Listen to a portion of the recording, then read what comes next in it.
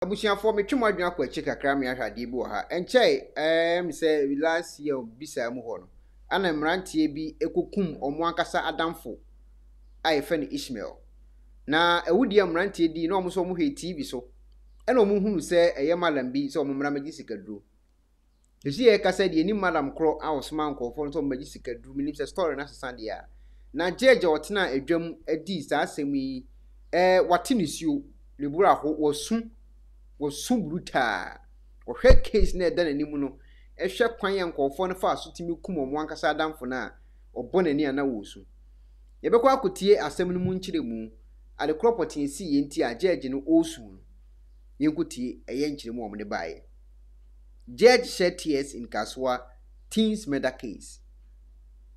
Justice Lydia Osemafo, a high court judge, on Thursday shed tears when she read out the chilling account of how two teenagers allegedly killed 10-year-old Ismael Mensah Abdullah in Kaswa last year.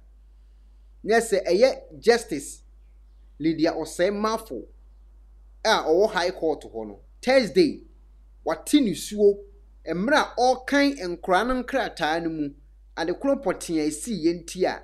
Sa mrantie mine nui etimi kum akwada yefe ne Ismael wadi mfie 10 years ewo Kaswa last year no. The judge became emotional while reading the brief facts of the case in her ruling, indicating that the court will now conduct a jury trial for two Kaswa teenagers who are being held for killing Abdullah. Eti judge no aba eye ntiasiem se omo nche omo the ruling ba abonten na nkofo mienu a omo trials mu no ye de abeto ama eye ekun omaku omo ankasa adamfo efen Abdullah allegedly no ye de afa emra kwan so, referring to section of the facts which indicated that when one of the accused struck Abdullah with a club in the head, and the deceased asked for forgiveness if he had wronged them. The trial judge then paused. Or kind baby a young conforno tam Sophie's our son. Eddie shini trim all patch or semi sremo, bonibina maya mon fanchameno. Judge ni kind who no or porsoye, with Jinafaku. And after they lifted her spectacle or pigeon express according to this and up and used her handkerchief to wipe tears from his eyes. Now or the handkerchief epipan ni wa any suo and mra or kinds as story no. And was say, I am sorry, the judge told the audience in the courtroom. The court had earlier held that it was going to try the young offenders summary, but when sitting reassumed today, it ruled that the trial would be done by a jury. Enti omo yese omo beteki rulings sa day no nanso se say na kodu a jury insem. According to the court, after careful research, consultation, and a look at the Constitution and the Juvenile Justice Act, it will try the young offenders by jury, adding that if they would found guilty at the end of the trial, it would hand over the minor to the juvenile court for sentencing.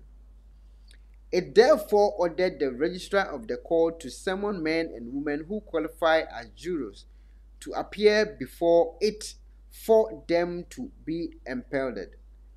Enti wato nsa e dia frɛ eye juryfo no se omumra na omumfa adwene enko adwene kurom.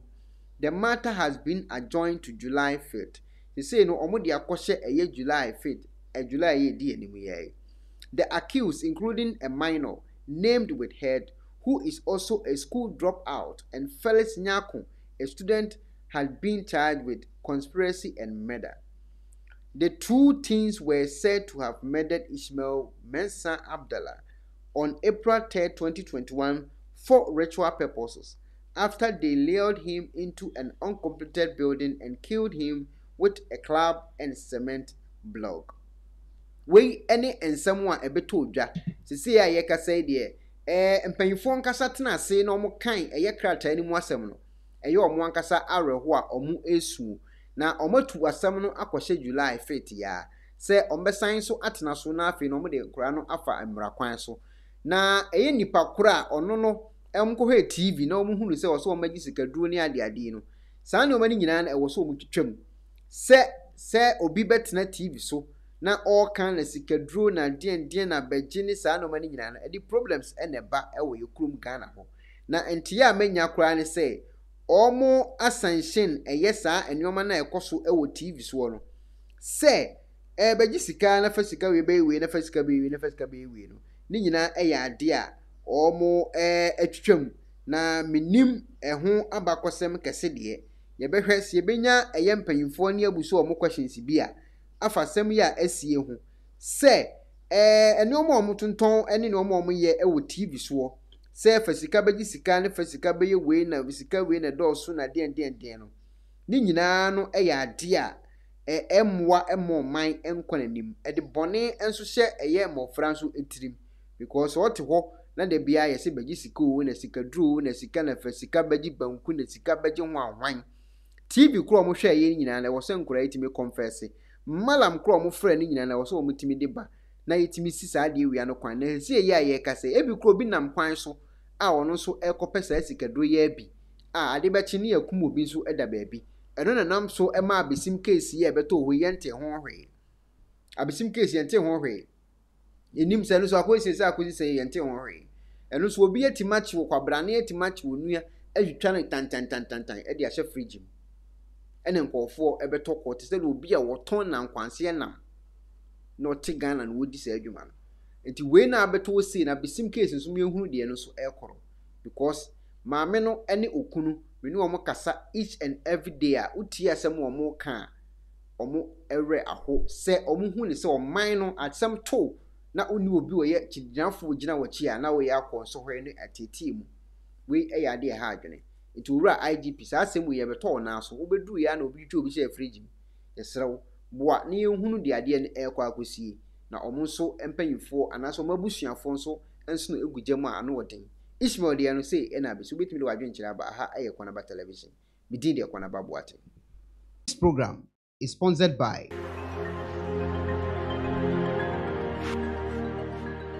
Hi, good day. Your friend Dr. Victor Nana Dankwa because every big dank healthcare. And probably then Confoco Hospital like catch up someone your liver and kidney related conditions. Obi on my so fatty liver. Obi on your catching so when your hydronephrosis. Obi on my catching so when your pyelonephritis, which is inflammation of the kidneys. Obi on my catching say the kidney so be a big now. Obi on my send the creatinine and I send the GFR. And until we so how now sit to me tatai. I feel don't send me an atom. Johnson now be Johnson, we say phone be about training. Kawakuma to him. And until now, Vicdan Healthcare, Yabase, Yadinam alternative way so ever so yare. So over Vicdanka, it was serene environment with ultra modern facilities. Na so we share your Acquah, there was painters, Coca-Cola runabout, close to Fidelity Bank, Stand Chart Ekuonabatv.